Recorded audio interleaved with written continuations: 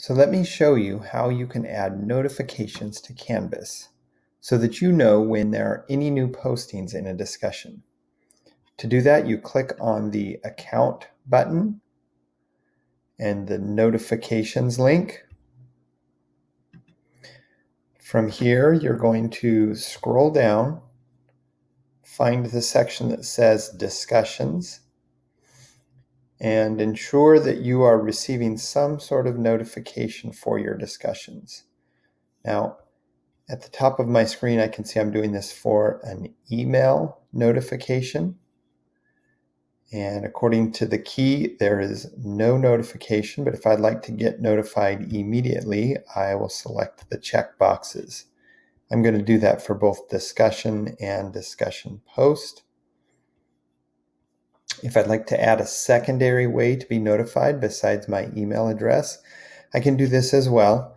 And I'll do that here under the settings option. So again, I click Account and Settings. And then I can add other ways to be notified, either other email addresses or other contact methods. One that you may want to add is to get a text message.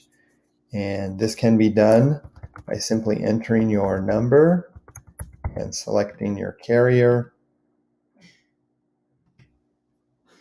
and then registering.